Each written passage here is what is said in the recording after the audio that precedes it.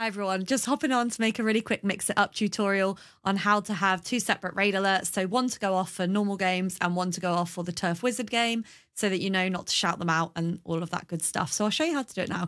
Okay, so you're going to want to go to your events tab and go to your Twitch channel raided section like normal and click on the little edit command thing.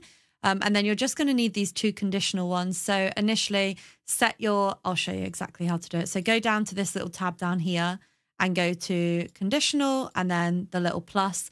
And then this is what you're going to come up with. And then inside of there, what you're going to want to type is make sure the operator is set to and. I've turned off case sensitive. And then in the first value, you're going to want to put the $, then stream game.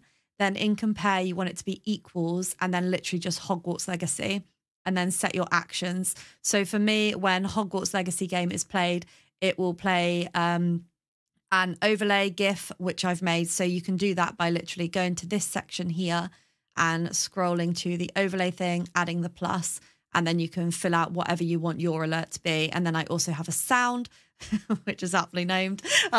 So that is literally all you have to do to enable it. And then to have it for a different game. So all you're going to have to do, you can literally just duplicate that. And then all you're going to have to do is change it from the equals to these little guys that kind of look like this.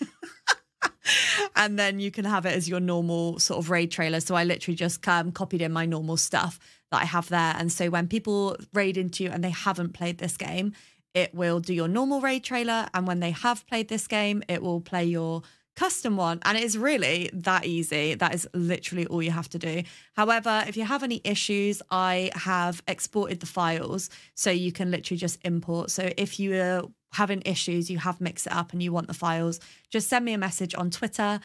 Yeah, it's as easy as that. It's super, super simple. To be able to test it, because the last category I streamed under was just chatting, I literally just changed it to just chatting on both of those and tested the command and then changed it back to the turf game. So if you want to test it on yours, just put in the last game that you played in both those categories and you can test it like that. And then just remember to swap it back to the Turf Wizard game and you will be good to go. But I hope that helped. If you have any issues, just let me know on Twitter and I can send them to you. But yeah, that is literally it. Bye, guys.